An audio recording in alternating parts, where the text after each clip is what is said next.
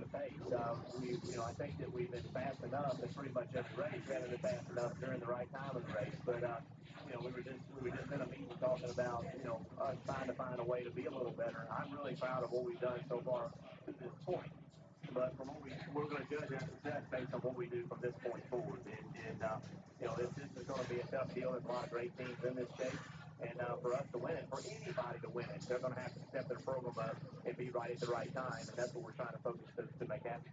You started 22nd today. Was your car fast enough at practice to race to the front from there? I think we got a really good car. I think yesterday morning I was really happy with it. Then we did some experimenting and tried some stuff and got off a little bit in the second practice, although we were still very good. We weren't as good as we were in the first. So we're going to revert back a little bit to what we had in the first practice. And then we spent a lot of time with the 29 car. We did some of their stuff too. So I feel pretty good about it. This is a really hard racetrack to pass on. Track position is going to be really important, but I feel really good about it.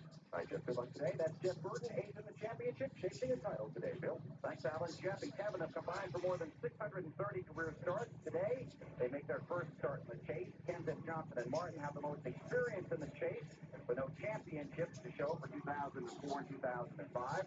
You can see the numbers for each driver, and experience is a great teacher, but enthusiasm can often be a great equalizer. Rookie Denny Hamlin has attracted a lot of attention for his 2 Pennsylvania victories and his all-shucks Virginia attitude. His team is sky high, but the 26-year-old FedEx driver is well-grounded. Here's Dave Burns. Shucks, Bill. I'm with Denny Hamlin right now, and he is the first